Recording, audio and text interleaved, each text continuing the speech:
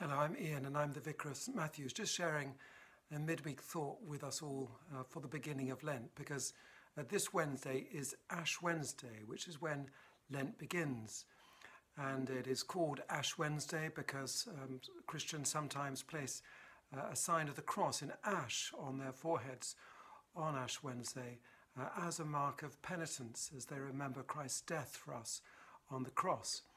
And Lent runs for 40 days.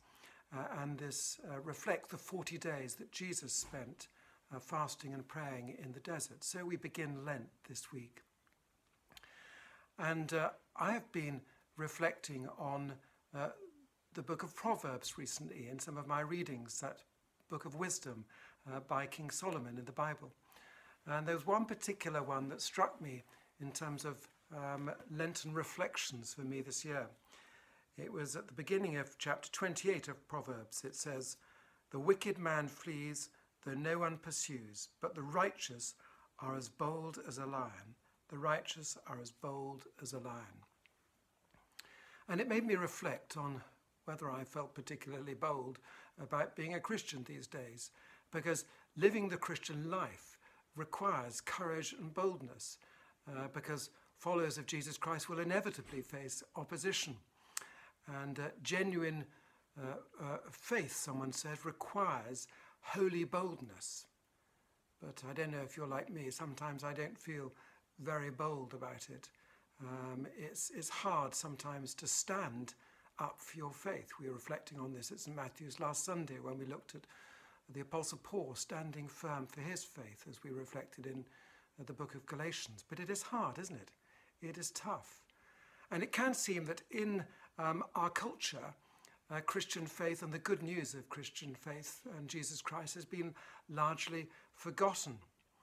And how do we restore confidence in that? How do we share God's story, which is the greatest story of all time?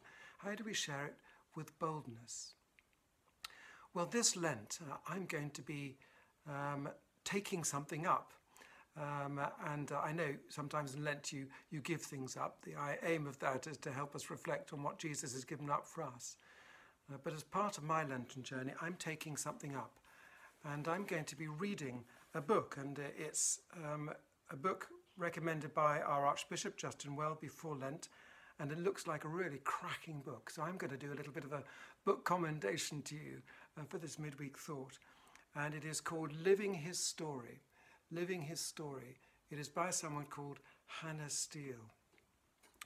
And this book is all about helping us recover confidence in the greatest story of all time.